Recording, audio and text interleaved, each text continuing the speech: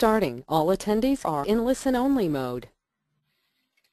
Hello and welcome to today's webinar, 15 Ways to Increase Your Content Marketing Performance.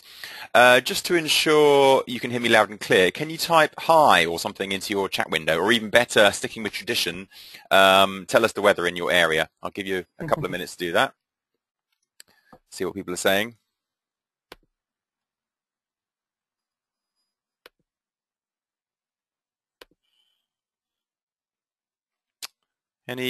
Just checking people are listening. Sorry guys, 1 second. Oh, mild, quite sunny. Okay, here we go. Yep, we've got some responses, so that's great. Fantastic. Okay, so my name is Jonathan Sape. I'm the founder of eMarketeers, and it's really good to have you all here today. Very much appreciate you signing in to this lunchtime webinar. Just a wee bit of housekeeping, and then we'll crack on. So regarding today's lunchtime webinar, Kelvin will be speaking for about 30 minutes, which means if you do have questions, we'll have around 5-10 minutes at the end for those. Feel free to write down any questions you've got, and you can add them to your chat window in your software. If we can't answer questions, by all means email me after today's webinar and we'll do our best to answer them. Just to let you know, we're also recording this webinar, so we'll be uploading a copy of the slides and an actual recording, audio recording, to our blog either today or Monday, so that will be available at www.emarketeers.com. So just a quick introduction to Kelvin, and then I'll let him crack on. So Kelvin is a true digital native. He lives and breathes SEO, social media, content marketing, you name it, he does it. He's the founder of Rough Agenda, an organization that helps digital marketers keep their skills in tip-top condition through digital conferences and events. So very much allied to what we do at eMarketeers. The best known event that you may know of is the very oversubscribed and very popular Brighton SEO, which I can heartily recommend, having been there myself. You also might want to check out MeasureFest and the Content Marketing Show as well, which are great events, also organized by Kelvin and Rough Agenda. Kelvin's also worked in the SEO industry for about a decade. He was formerly, or currently is, I guess, strategy director at Site Visibility, where he's worked on lots of high-profile SEO campaigns, the likes of Hotels.com, FindAProperty.com, etc., etc. He's also responsible for iTunes' most popular digital marketing podcast, downloaded by something like 1 million people or more, perhaps. And finally, he's also the author of the very quirky book and well worth reading, Becoming a Clockwork Pirate, which, believe it or not, is about SEO, if I'm right in saying. So without further ado, I'm going to hand you over to Kelvin. Kelvin, take it away. Yeah, hello everybody, and thanks for joining us this afternoon. So yeah, as we kind of talked about there, I'm going to be talking about particularly tools, but also some techniques that potentially you can use to increase the success of your content marketing.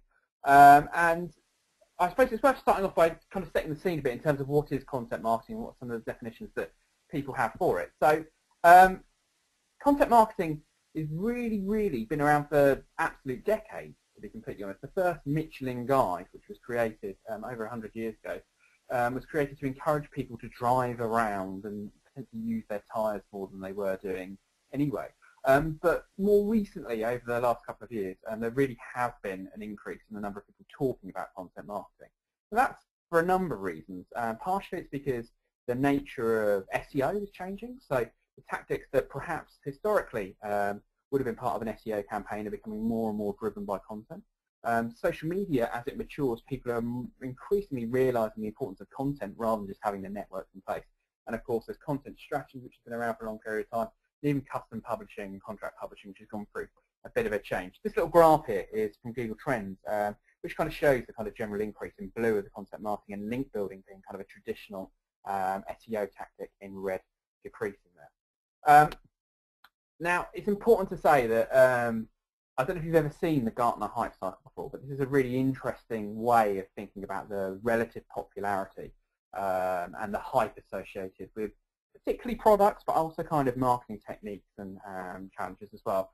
And I think that content marketing is probably either somewhere for various people, either at the peak of inflated expectations, where they have perhaps unrealistic expectations of what content marketing can do for them for a business, or perhaps has even gone the other way into the trough of disillusionment, where people are perhaps a little bit skeptical of its value. And different people are at different stages. But I think actually what we're always heading towards is kind of plateau of productivity, where we're realistic about what a method or approach can deliver for us, but also kind of are able to take advantage of it.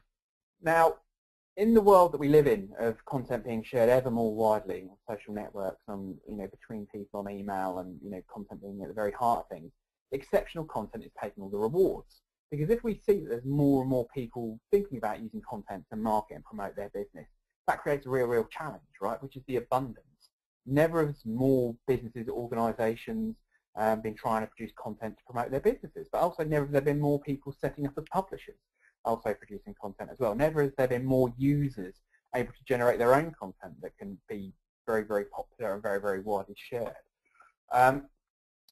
A quote I often like to set the scenes with when I'm talking about content marketing is Seth Godin, who is very much the guru, but he does talk about content being the only marketing that's still left.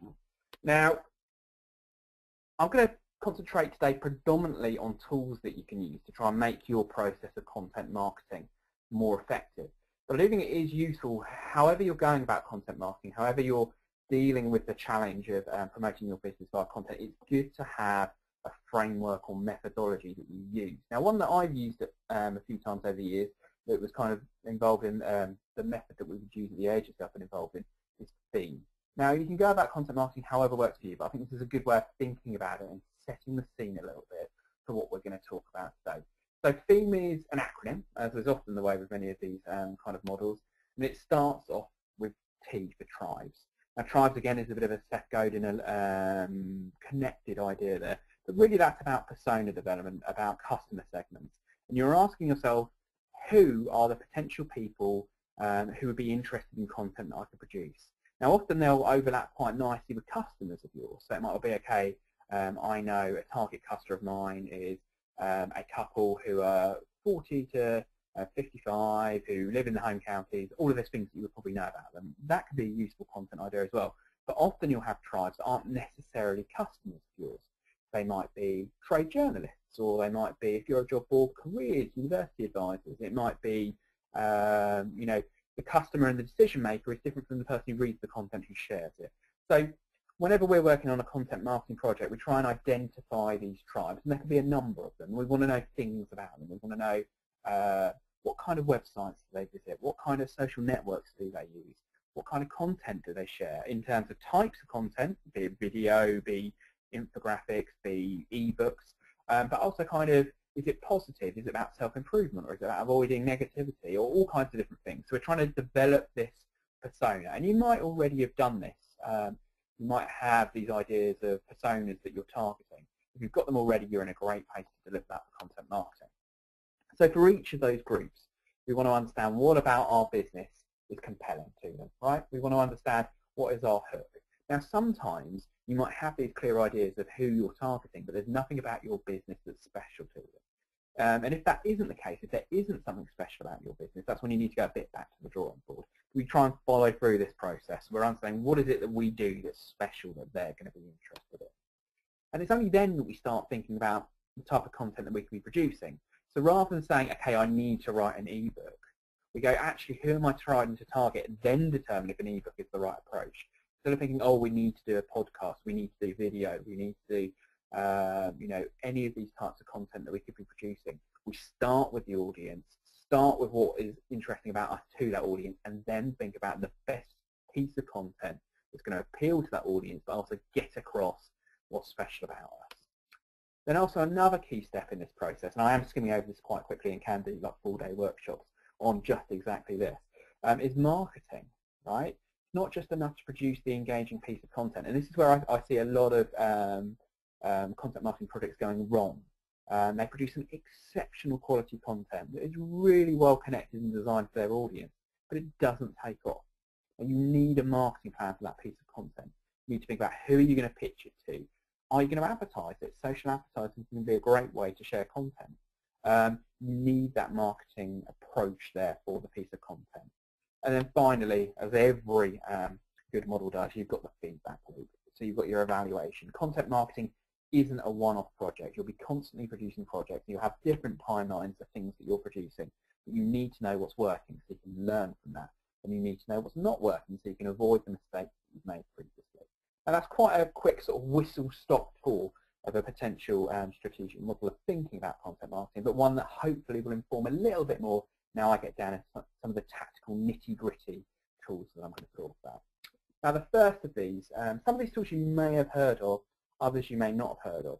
In some cases, actually, if you've used them in the past, they've gone through some quite dramatic changes over the last sort of 6 to 12 months. Now the first of these is Buffer. Now Buffer is a tool that allows you to schedule and plan your updates for social networks, particularly Twitter, but also LinkedIn and Facebook and so on. Now you can do, this functionality exists in a number of other platforms. If you're using Hootsuite, for example, you can schedule tweets and updates in Hootsuite. If you use TweetDeck for Twitter, you can schedule the updates there. But I really like Buffer because it gives you some analytics about the content that you've scheduled through it, and it also helps you understand the best time for it, and is also really, really good at understanding when you've got things scheduled, because it's very easy when you're scheduling things to find yourself sending out 3 or 4 tweets within 2 minutes of each other just because that's how the schedule's ended up. Buffer helps you avoid that type of thing. So it's worth spending some time with Buffer because it's great at helping you scheduling and planning the best possible time to share your content. Next on a tool that is one that I see used less frequently, but I think is really, really powerful, particularly if the type of content you're promoting has hashtags associated with it. So perhaps it's an event, or perhaps there's a hashtag used in your industry or sector that is really widely used. Now Blue Nod is a free-to-use tool initially. Most of these tools are free, so there's free functionality that you use, and there's further functionality, and all of them are pretty good to use with the free functionality. And what Blue Nod allows you to do is put in that topic or put in that hashtag, and it creates this kind of network graph for people who are tweeting using that hashtag or tweeting about that topic. Now it shows you the connections between them, but also the size of the circle in this network graph shows the relative importance of that. Now the tricky thing about content is knowing who to reach out to, who to build relationships with, who to get involved in your content. You can pop in your topic or hashtag into Blue Nod and quickly see who are the people at the center of this social network, the people who are most influential, and potentially they're the people that you're going to want to be building relationships with. Another tool that does something slightly similar, but actually I think is much more easy to use. Blue Nod is very good at visualizing and getting a snapshot, but it's tricky to make actionable. TweetFinder, on the other hand, is very, very actionable. There's a variety of things TweetFinder, but it helps you find influential tweeters around a topic. And the particular screen, the particular functionality that I really enjoy is this that I've got the screenshot here. And it shows me for a particular hashtag or topic who were some of the most active tweeters around that, who had the highest impact, who were the most popular, and also who was creating original tweets. Because sometimes those first 3 columns, who's the most popular, who's the most active, who's having the highest impact, can often lead to people who are just retweeting. And that can be good to know people who are retweeting content in your space. But I like to know who are the originators, who are the people who are doing it. And across these 4 different lists, I'm able to get a really good idea of who's influential. And you can do this really, really well. So I organise a lot of events. One of the things I want to see is who is attending my competitors' events and really, really doing a good job of promoting those events for my competitors online. I can put their hashtag in, see who those people are who are influential, and then see about can I invite them, can I give them free passes to my events. Now a tool that I imagine many of you would have already heard of is Clout. Now Clout's been around for a number of years, but actually recently they've made a bit of a pivot. They've changed their business model. And if you were skeptical of Clout in the past, I think you should really, really revisit it. Because what Clout did in the past was try and estimate how influential someone was. So I could say, I've got a score of 55, so therefore I'm more influential than this person who's got a score of 45. And there are all kinds of issues around that. But what they've pivoted to do is to actually try and save you time and effort finding great content to share. Now, this can be a really good place to look, but if you've got a quiet half hour and you want to find some content that would be interesting for you to research, but the best way of using it is going into Clout. They see the topics that you tweet about frequently and then make suggestions of other content that other people are sharing about those topics that your audience might find interesting. Kelvin, can I just ask we've got here, we've got 2 examples. Yeah. Sorry, Kelvin. We may have asked a question, which is, could you let us know if any of these services are free or paid for? I mean, Clout, I'm aware, is free. Yeah, Clout is completely free, yeah. And in most of the tools I'm talking about here, in fact, all of them have a free element to them. So those that are paid for are all freemium. So in most cases, what the main difference between the free tools and the paid tool versions are kind of how frequently you can use it. So in all of these cases, there's a free version that you can use to try it out, see if it works for you.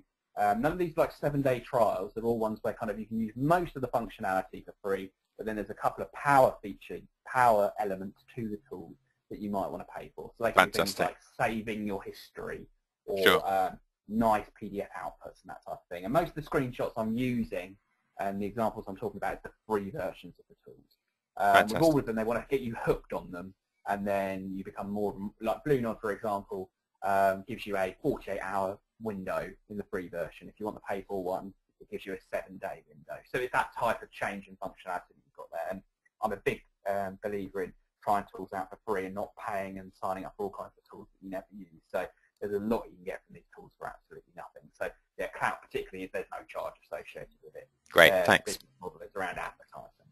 So yeah, in the particular example we've got here, I talk about Brighton a lot. So we've got a story about Brighton and Hove Albion, and I talk about social media. So it's a good social media story, and there were 10 or 15 recommendations there right now. So if you want to populate your account with content that's relevant to your business, go into Clout and they'll have some recommendations there for you. Now another one, and this is perhaps similar to Blue Nod, but a little bit more wider. This is Bottlenose. Now Bottlenose is really, really good at helping you understand the zeitgeist, or what the population as a whole is far more interested in. So if you imagine the trending topics that you see on Twitter, Bottlenose is sort of like a super-powered version of that. Now this can be very powerful if you, less so for B2B organisations, but for B2C, you know, to consumer businesses, it really helps you understand what the people in your country, your area, are really, really talking about and getting excited about. And often this will be kind of TV and big cultural events like that will be influenced. So it gives you this real opportunity to look at and understand. Now, if you want to try and tap into a bigger trend and kind of piggyback on what people are already talking about, Bottlenose is a good suggestion for exactly that. Now I'm going to move on a bit more to, we were talking particularly about kind of influential people. Now, content, it's not all about Twitter. I talked a lot about Twitter there. There's Facebook, there's LinkedIn, there's Google+, there's Pinterest, there's dozens of social networks that people are using. And BuzzSumo is a good tool. It's not actually that widely known or that widely used, but essentially it allows you to identify the most shared links and, you know, who are key influencers, people who are sharing that, but particularly the content that is being widely shared on a website. Now, I recommend going off and using that for your own website. Start off and see what of your content is being widely socially shared. Because sometimes you'll find social networks that you weren't thinking about. Perhaps you don't have a Pinterest strategy, but people are pinning your content on Pinterest. So put your own website in. That's the first place to start, because when you're thinking about the pieces of engaging content you need to be producing, see what's already resonated on your website with your audience. But the real power, the real way that you want to use BuzzSumo is to put in your competitors and see which of their pieces of content are doing well. Is it list posts? Do they do well? Or actually is it more in-depth pieces that are getting all the social shares? Or is there certain types of content that tends to do better on Twitter than on Facebook? So on this one here, I just took a screenshot of Brighton, a very broad topic city. And we can see the top result there, which was a YouTube video, widely shared on Twitter, 400, only 63 shares on Facebook. But then the one below that, which is from a snowboarder magazine, about Brighton as a topic, far more Facebook shares, far fewer Twitter shares. There's interesting patterns, and there will be ones in your space where there's things that are particularly popular on one social network that you hadn't perhaps thought about. Another very similar tool, one that's been around for a little bit longer, is potentially a little bit more powerful, particularly from an SEO perspective, is social crawlytics. Now, social crawlytics does, to some extent, the same thing. You put in a competitor, it goes through all of their website, finds the pages on there, and allows you to see which of them are getting most widely socially shared. Now, what's interesting there is it also gives you things like response codes. So it allows you to see if they've moved the content. It also allows you to, it categorizes the type of content as well. So was it a video that was being widely socially shared? Or was it a blog post? Or was it an infographic? And that allows you to make decisions about the media formats that are going to work quite well. And this kind of fits into when I was talking about the theme methodology. When you're doing your tribes, you know which websites are your competitors. Put them into a tool like BuzzSumo or Social Crawlytics and see what content doing well for them. So that'll help you make the right decisions about what your engaging content should look like. Another tool, this is again a freemium one, but everything that I'm showing here is from the free version of the tool. In fact, I don't pay for a premium version of this tool because it's so powerful in the free version. Now, Follower Wonk is most well known as a search engine for Twitter profiles. So it allows you to put in a term, and then it will search for people on Twitter who have that word, term, or phrase in their biography, which is very, very powerful. It allows you to do things like journalist and yoga, and you can find all of the journalists who like yoga. Very, very powerful. The way I've been using it a lot recently is when moving into new spaces. So we're doing a new event about email marketing. I know a bit about email marketing. I know a few people who are influential in it, but I don't know it as well as some of the other spaces I operate in. So what Follower Wonk allows me to do is I can identify 3 people who I think are influential. Then it looks at who is following them and who they are following, and then overlaps them using a Venn diagram. So if we look at the example here, this is from SEO, but it's 3 different people, and I can look at and select the people that all 3 of them are following, or people who are following all 3 of them, or any combination thereof. If I look at the people all 3 of them are following, I can see the people who are right at the centre of that community, who are the most influential people in that space. I can click that, I get a list of those people. Within Follower Wonk, I can very easily follow them on Twitter, or indeed very easily set them up as a Twitter list, so I can keep track of those people there as well. That's hugely powerful in terms of finding these influential people. And once you know these influential people, they're either people you're pitching your ideas to, they're people you might be interviewing, they're people you might be getting feedback on, there might be people who you're sharing their content in the hope that they then follow you and later down the line share your content. Now another tool is Google Trends. Now this is probably one of the oldest tools out there, but is still incredibly powerful. Now Google Trends shows you seasonal variations in what people are searching for online, and you can compare different terms, you can compare different countries, you can limit it down to even just London or just the Northeast or whatever it is. But it allows you to try and understand when you're planning your content, when is the time to release it. This particular screenshot we've got there of Google Trends is the search popularity for contact lenses. A couple of interesting things going on. The general decline in interest there. I tick the forecast box as well, which gives me Google's forecast of what they expect the next 12 months worth of traffic for that term to be like, which is again really, really powerful. But I can also see an interesting thing there. Now personally, before I look at this, I think contact lenses. Okay, when might be the popular time of year when people are using contact lenses? Well, would it be, I don't know, January, New Year's resolution maybe? Or would it be the summer when it's hay fever and sunglasses and all of those types of things? Well, no, it's not either of those 2 locations. It's actually October. And it seems to be connected to people getting coloured contact lenses around Halloween. But people buy more normal, conventional prescription contact lenses in October than they do any other month of the year. Now, I wouldn't have guessed that, but with this data, I'm able to understand that's when the peak is, and therefore release my content at the time of the year when I'm most likely to have success with it. Similarly, in terms of understanding the type of content you should be producing, there's a tool called Ubersuggest. Now what Ubersuggest does is it scrapes the results. When you go into Google and start typing, you get those suggestions there that pop up. Those suggestions are driven by what people are interested in. Now I can put in a term here that says laser eye surgery. It gives me suggestions like laser eye surgery cost, risks, reviews, gone wrong, procedure, astigmatism, NHS forum, and UK. I've got 10 great content ideas there straight away. But what Ubersuggest does even more is it doesn't just go like there are the 10 suggestions, it then does the equivalent of laser eye surgery space the letter A. You get 10 suggestions where all of that 4th word begins with the letter A, the same for letter B, and so on and so forth. So what you get are these great ideas, these great long tail, really specific terms that people are interested in and searching for. Now, whether you turn that into a blog post, you turn that into a podcast topic, you turn it into a Q&A section of your FAQ, it doesn't matter. What does matter is you now have a better understanding what the people in your industry and your space are interested in at this moment in time. Another tool, now this one's used very, very widely in the kind of conversion rate optimization or usability world. It's called 5-second test. Now what 5-second test allows you to get cheap and quick feedback, typically on designs. So you send them 2 wireframes or 2 versions of your logo or 3 versions of your logo, and you'll be able to see what users think is the best. So you can settle those arguments in the office where it's like, well, do we have a red logo or do we have a green logo? It's great for testing those types of ideas. But the way we use it in content marketing is you're going to produce a really complicated infographic, or you've got 3 or 4 versions of a microsite you're looking to design, or even if you've built an ebook and you've got 2 different versions of the cover. 5-second test allows you for, $10, $15 to get some great feedback on what's the best option.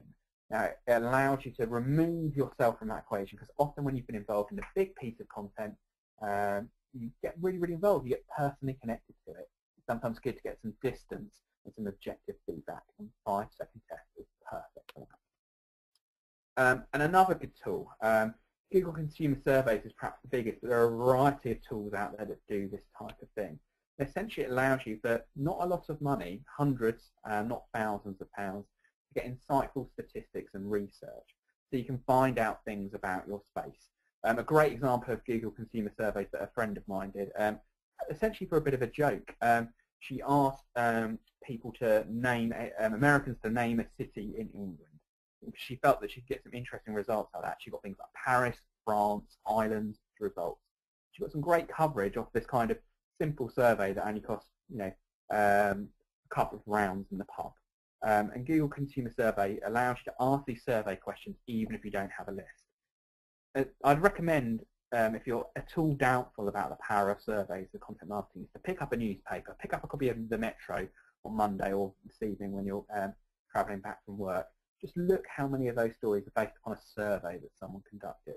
Now those surveys are easy to produce if you've got your own mailing list. Just send a question out to your mailing list. But if you don't have that big mailing list, things like Google Consumer Surveys are really, really powerful as a means of getting access to those statistics. Another tool that I've only started using recently, but is genuinely having a really huge impact on how I deal with content projects, and it's called Real-Time Board. And essentially, it's a collaborative, savable whiteboard, virtual whiteboard. And it works really, really well if you're working in teams on complex projects, particularly if there's a visual element to them, or if you just want to conduct some brainstorming. And what it allows you to do is divide your board up into different projects. So if you work agency side and you've got lots of different clients, you can keep them separate but still have them all within the same system. If you're working internally in-house and you've got bits that you're working on for one team and bits you're working on for another team, or different tribes that you're targeting at different points in time, it allows you to differentiate them, keep them separate, but also keep a really good record of what you're working on. And also it's much easier than email. Have you ever sent one of those emails where you're trying to describe the bit of a picture or the bit of a design you don't like, and you use 3 or 4 paragraphs to try and explain the bit you don't like? Real-time board, you just use an arrow. Everyone who's a collaborator on the project can see it and see where you're coming from. Another good tool that I like is ImageRadar. Now, ImageRadar is like a reverse image search engine. So you put in an image and it shows you places on the web where that is located. Now, you can do a bit of that in Google Image Search. You might have done that before. But ImageRadar is really, really powerful because it's like a power version of that. So it shows you things like you can see who's using your images, but you can sort them by the number of times they use that image. We can sort them by the domain authority, so how trusted that website is. It also allows you to keep track of it even if you're not checking daily, whereas Google Image Search, you have to go in and check. So if you're designing infographics, or you're designing any kind of visual asset as part of your content marketing, I recommend going into ImageRadar, seeing who is already embedding it on their site. Now, if you've got an SEO challenge, you can then ask those people to link to you, which can work really, really well. But even if you're not doing this for SEO reasons, it's good, because you can see who is it who has published your content in the past, or who have published your competitors in the past, because they're people you're going to want to build relationships with, and when you next release a new piece of content, you can tell them about it straight away, rather than relying on them having to find you and the content that you're producing. Now, not a lot of people give Google Plus the respect it deserves, I don't think. I love Google Plus. I think it is very much the future. And even if you don't think it is going to get as big as Facebook or Twitter, that doesn't matter. It's still a very big social network where lots and lots of people share lots and lots of content. One of the clever things that Google Plus do is their ripples functionality. What it allows you to do is see how a term or a particular piece of content spreads throughout their network. And it's kind of an animated version of some of the network graphs that we talked about earlier on in our presentation. Now, Google Ripples is really, really good at helping you find those people who are the, if you've ever read The Tipping Point, the people who are those influencers, the mavens in the tipping point, which allows you to understand who are those people you want to see your content, who is those people who you want to let their network know about what you as a company are doing.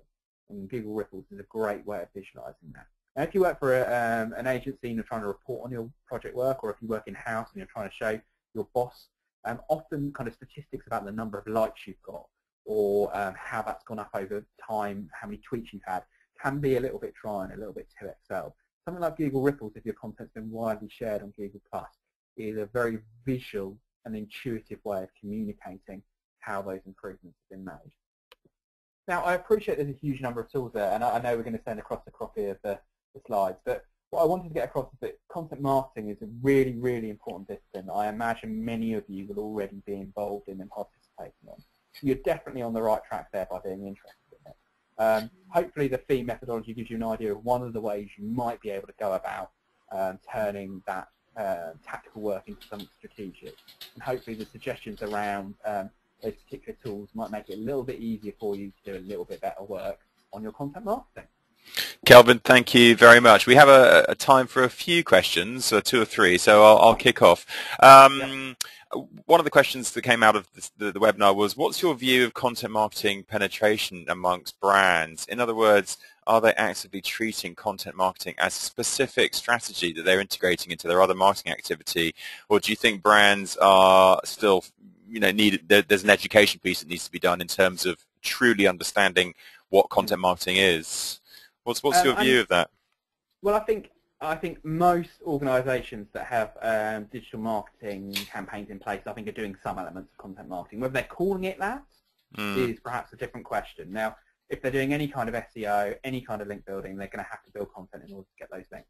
If they're doing any kind of social media marketing, they're putting content up on their Facebook profile to try and get people to interact with them. That's some element of content marketing. Sure. If they're producing adverts or catalogues or any kind of offline material, they're doing some kind of content marketing. The challenge is, I think, in most organisations, is that lots of people have some level of responsibility for content.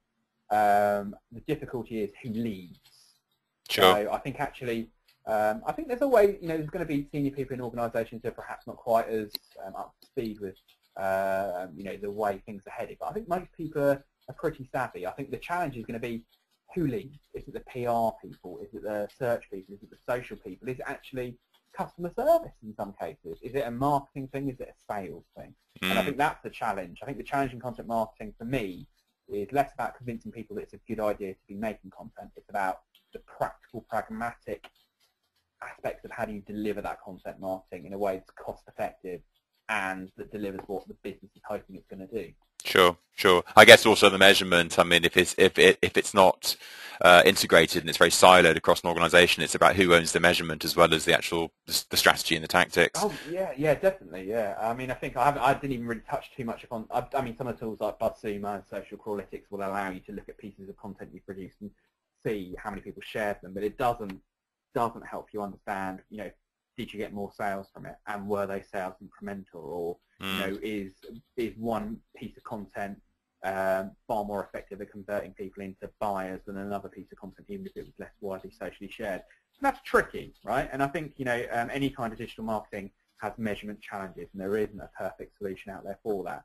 But I think what you should understand is you've got far more data, far more insight than even you would have had a couple of years ago, and people produce great work and build great businesses without that insight. We've got more, so hopefully we'll be able to do a better job than perhaps people who did the work in the past. Sure, absolutely. Okay, we've got one other question regarding, it's a slightly curveball question, this one, but it's an interesting one, and I've often discussed it myself on SEO courses. When you look at content marketing from an SEO perspective, in light of Google's Penguin update, would you consider link building to be a dirty phrase? I quite like that question, and I'm inclined to agree with it, but I'd like to get your view on that as well.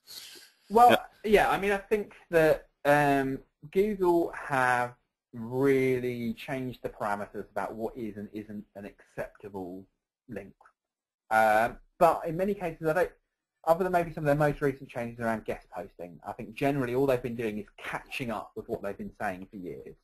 So it's perhaps the stuff that we knew, or link builders or SEOs felt they probably was against Google guidelines. They felt it worked, right? And all of that's gone now. It's not an option. You know, directory submission, article syndication, simply not an option now. Sure. You know, whereas in the past it might not have worked, now it's probably going to actively harm you. Now, I think the distinction between content marketing and link building using content is blurry.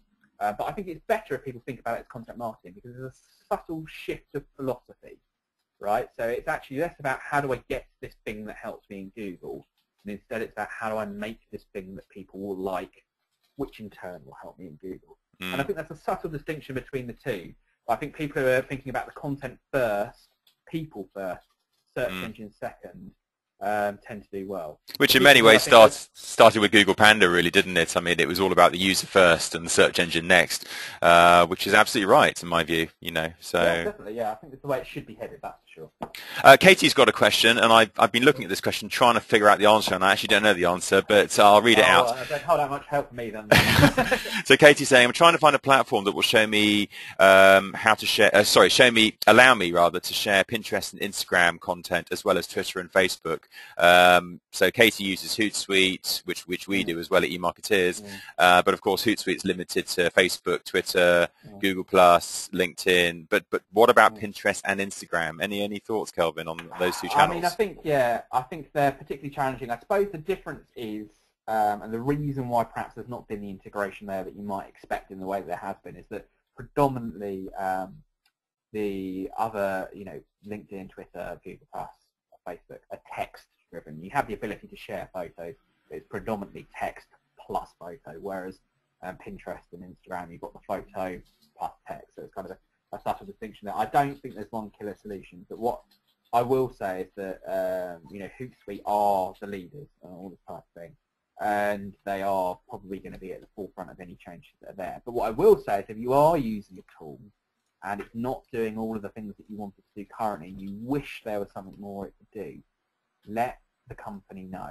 All of these companies have, you know, huge forward plans of what it is they'd like to do, and I bet probably in most cases they already would know about the things that you'd like them to do. But by telling them, by sharing that feedback, they're able to hopefully push that a little bit up their agenda, a little bit higher up that development queue, and then maybe get to do what it is for you a little bit quicker. I think generally, if you've got a tool that's working for you 95% of the time, there's a bigger danger in changing tools or changing platforms than there is in terms of giving that nudge to them to hopefully make it a 2 or 3 month away thing rather than a 6 to 12 month away yeah thing. Couldn't agree more. And if anyone's going to be responsive on Twitter, it's going to be Hootsuite. So Katie, fire up a tweet to them, see what they say. Be very interested to find out what their view is.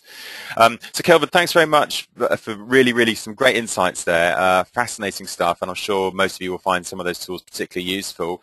Just a very quick plug of the next webinar, which is particularly important. So Friday the 16th of May, our Google Analytics specialist, Remco van der Beek, will be talking about upgrading Google Analytics to Universal Analytics. So he's going to be talking about why is Universal Analytics so important and what steps do you need to take to actually upgrade, which apparently is not too complicated. It sounds scary, but it's okay.